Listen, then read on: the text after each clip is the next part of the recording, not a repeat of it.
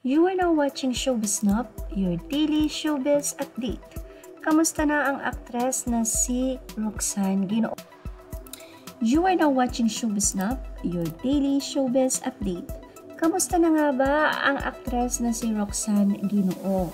Well, si Roxanne Guinoo ay alam naman natin na bigla-biglang nawala sa showbiz or iniwan niya talaga ang spotlight na kung saan sikat na sikat siya that time para magpakasal sa kanya nga pong minamahal na lalaki. Anyway, just a throwback update. Roxanne Guinoo, the actress which discovered from reality television program of the Kapamilya Network.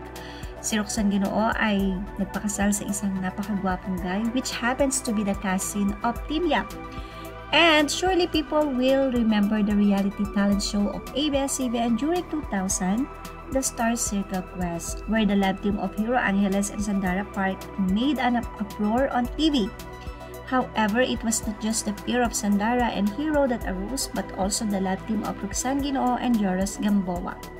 But the love team of Roxanne and Joris did not last that long and shone brighter as the two had both left the showbiz to go on separate lives. And Roxanne, on the other hand, had never hesitated to leave the spotlight when she married the Filipino-Chinese businessman Angelo Elton Yap on 2011. Actually, ang naging issue noon, bakit nga daw agad-agad nag-asawa o nagpakasal itong si Roxanne Guinoo ay dahil na rin daw ito ay buntis na. Kaya naman siya ay pinakasalan na nitong si Angelo Yap.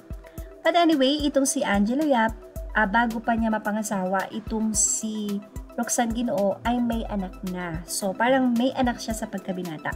Kasi hindi naman sila nagkatuluyan ng kanyang, ng ina ng batang yon. At ang nasabi ng ina ng batang yon ay ang ex-girlfriend ni Derek Ramsey na si Joanne Villablanca. So, hindi natin alam bago maging asawa nitong si Angelo Yap, itong si Roxanne Guinoo, ay nakasama niya or naka-live-in niya itong si Joanne Villablanca. At yun nga, nakakatuwa na sa kabila ng itong si Angelo Yap ay may anak sa una or binatang ama, niyakap ito ni Roxanne Guinoo kasi alam naman natin na dalaga talaga si Roxanne. Although talagang buhay na buhay siya sa kanyang napangasawa na si Angelo because talagang mayaman, may business. Ang nakakatuwa dito kay Roxanne ay iniwan niya ang spotlight, nag full-time wife siya, nag full-time mommy, at isa na nga sa niyakap niya or minahal niya bilang isang tunay na anak ay ang anak nga nitong si Joanne Villablanca sa kanyang asawa ngayon na si Angelo Yap, ang asawa ni Roxanne Guinoo. So nakakatuwa yung ganito na meron siyang step-daughter pero sobrang mahal na mahal niya ito.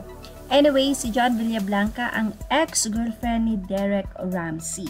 Nakakatuwa si Roxanne Guinoo dahil talaga namang kung sa kanila talaga ng kanyang husband na si Angelo, dalawa lang ang anak nila. Pero itinuturing niyang tatlo dahil nga sa kanyang panganay.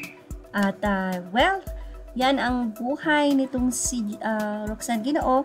Matapos nga niyang iwan ng spotlight, makikita naman natin sa mga posts sa kanyang Instagram, she's still pretty.